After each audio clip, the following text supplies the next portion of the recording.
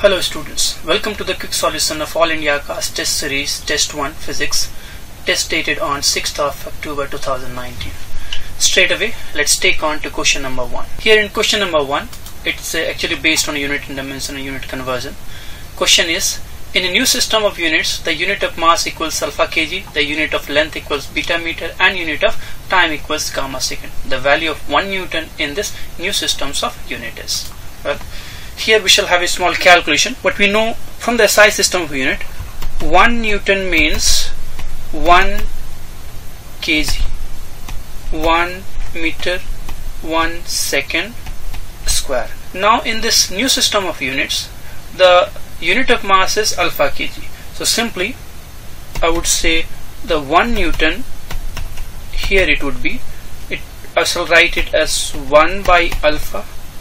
When it is the beta meter, that means Q1 by beta, and the time is gamma second, that is gamma square. That means 1 Newton in a SI system would be equal to gamma square divided by alpha beta unit of force in this new system. So for question number 1, here option 4 is the correct answer. I guess it is very much clear.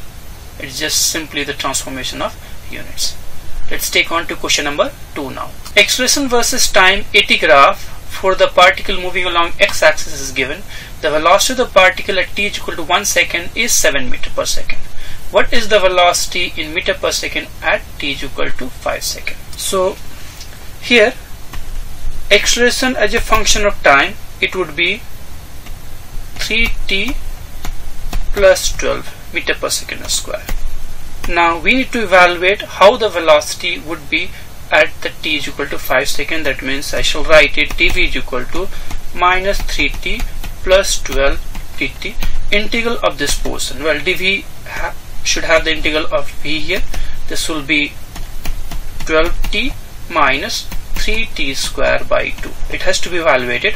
At t is equal to 1 second, the velocity was 7. At t is equal to 5, let it would be v.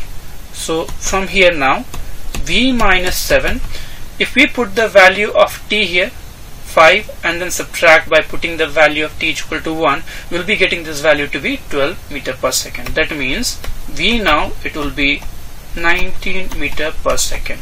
So for question number 2, option 1, that is velocity at t is equal to 5 seconds is 19 meter per second. Now let's see the question number 3. Yet again it is the question of unit and dimension. Here the distance travelled by an object s is given as s is equal to at square plus bt cube divided by a plus c square, where t is time, the dimension of b and c respectively.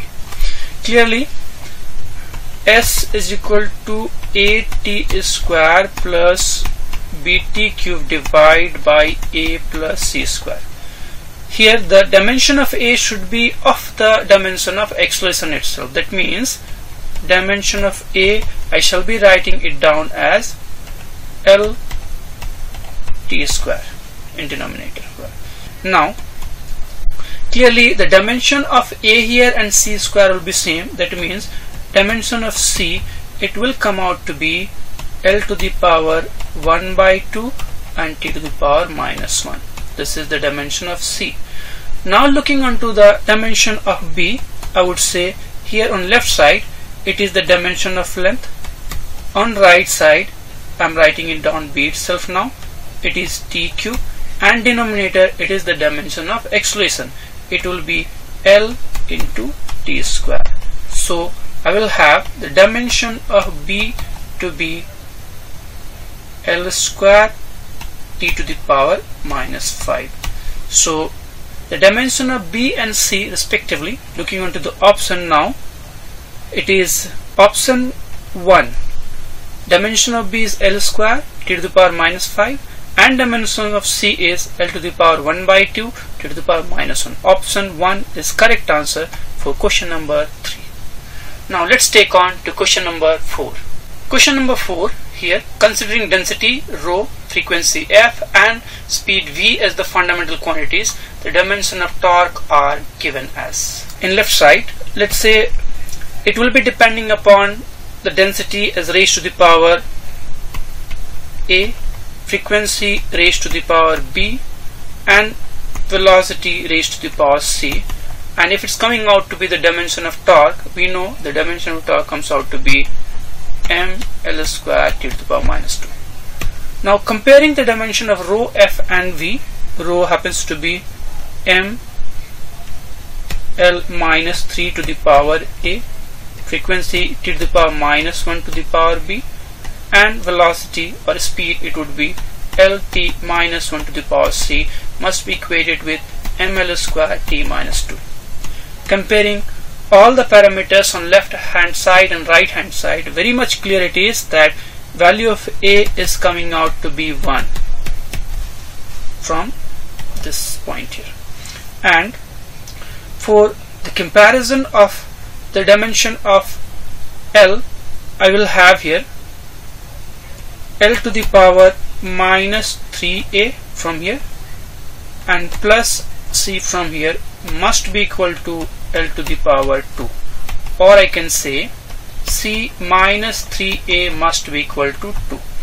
I have already found the answer for A to be equal to 1, so I'll be getting here A1, C must be equal to 5 now. And comparing the dimension of T on both the side, I will have T to the power minus B from here and minus C from here must be equal to T to the power minus 2. I've already found the answer of C to be equal to 5, so from this equation B plus C would be taken as 2 and I will have B as minus 3.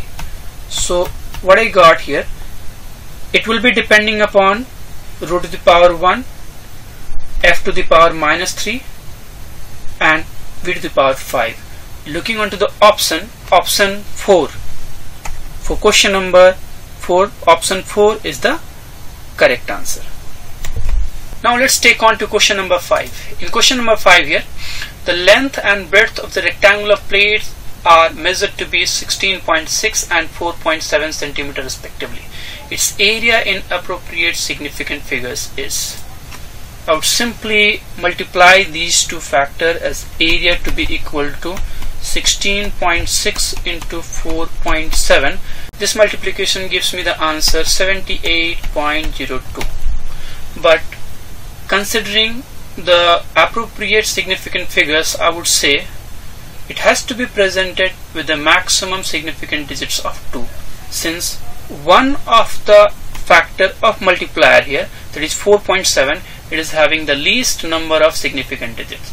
The answer is 78 centimeters square. That is for question number 5, option A is the correct answer.